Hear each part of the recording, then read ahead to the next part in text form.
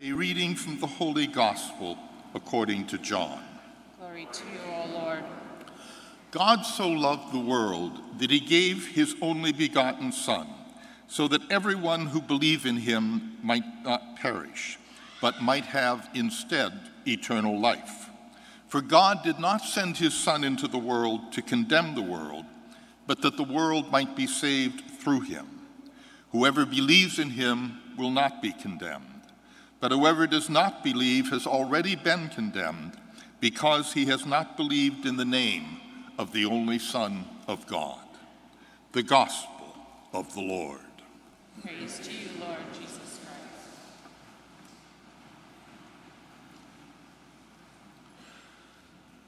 A few weeks ago, a group of about 35 of us were in Spain.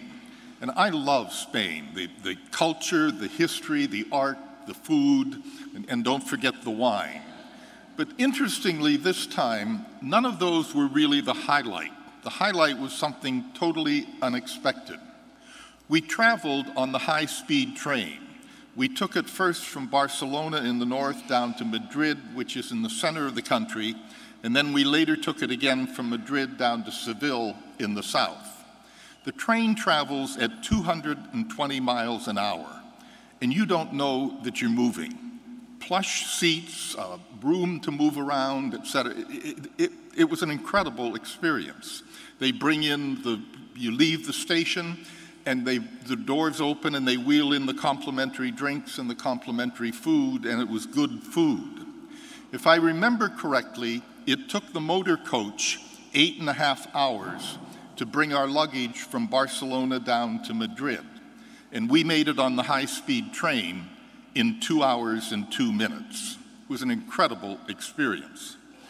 I share that with you because I think there's an analogy. If we understand the feast that we're celebrating today, the Holy Trinity, you and I are on a fast track to salvation. What do I mean? We have three persons. God the Father gave us life. He created us. And remember that not one of us in this room ever did anything to deserve that gift. He just freely gave it to us. And beyond that, I could have been born in Syria or Afghanistan. But no, he gave me life here with all of these opportunities. And then he gave us this incredible world that we can hand it on to our children and our children's children. And he did all of it freely.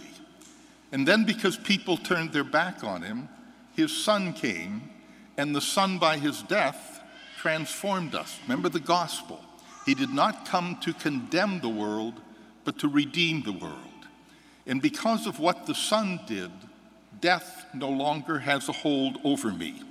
Death is but the door to a new and eternal day. And then the Spirit sustains me. It is the Spirit who gives me hope in the face of darkness and despair. It is the Spirit who gives me forgiveness in the face of betrayal. It is the Spirit who gives me faith in the face of the absurd and the unbelievable. And when you put it all together, you and I are on a fast track to salvation. Amen.